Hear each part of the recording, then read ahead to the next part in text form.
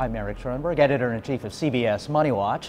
With this installment of Minds Over Money, I'm joined by David Laibson, Professor of Economics at Harvard University. David, thanks for joining us. My pleasure.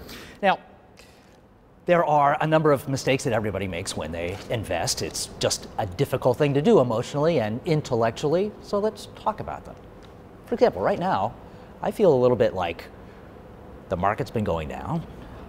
I ought to get the heck out of stocks. It's scary. Bonds have been doing a lot better. Maybe I should get into bonds. What mistake am I making there? So that's return chasing, some kind of extrapolation mistake, believing that what's happened in the recent past is going to repeat itself in the future, and the small investor should basically should resist the temptation to try to follow the trend. It doesn't work.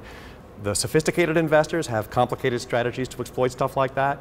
For the small investor, they're mostly just going to generate a lot of heartburn and a lot of fees if they try to trade off of these trends. All right. So you just have to turn off that just worry. Sit on your hands. Right. Don't even try. There's another mistake that you've mentioned in some of your papers, which is fascinating. You call it narrow framing. What's it mean? So narrow framing is the idea that people don't look at their portfolio as a whole, but instead look asset by asset by asset. And here's how you can make a huge mistake. Imagine that you're retiring and you've got your 401k. Let's say you've got $300,000 in the 401k. And you say, I don't want risk. I'm going to put all of that money, say, into bonds. But then you have to remember that you already have a lot of other bond-like investments in your portfolio. What do you have? You have Social Security.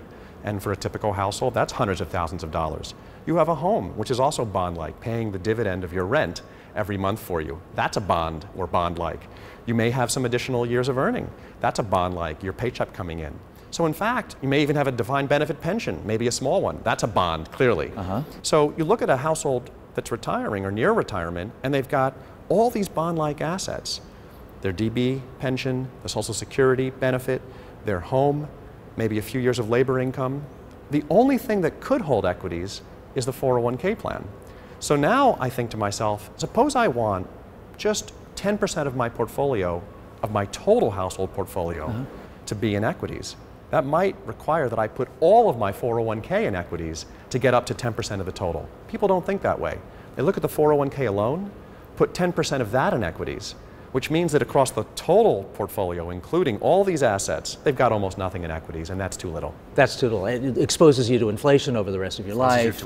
Inflation, and then you're not diversified as well, more generally. Equities are part of the portfolio. Maybe not a big part for someone who's retiring, but definitely a part. And don't let this narrow framing bias lead you to hold too few equities. Okay. Another one that seems strikingly common, fee ignorance. Yeah. What is that? So Americans don't know the fees that they're paying. A lot of them, when asked, say, I'm not paying any fee in my mutual fund. Because the fee isn't listed on the quarterly report, they think there is no fee. Even some of the people on the phone, when you call these companies, will tell you there's no fee, because they're not well trained either. Turns out fees matter. Fees are one of the most, probably the predictable piece of return in a mutual fund. It's very hard to know from year to year what return you'll get beyond the fee. The fee is the predictable bit. So we should be very focused on the fees that we're paying, and we should push very hard on that dimension. There are low fee funds, there are high fee funds. If you're unaware of the fees you're paying, become aware, and once you become aware, ask whether you're getting value for that 100 basis point mutual fund. There are other mutual funds, passive funds for example, that are going to charge you 20 or even 10 basis points. All right, good. So you should always assume that no one's doing this for charity.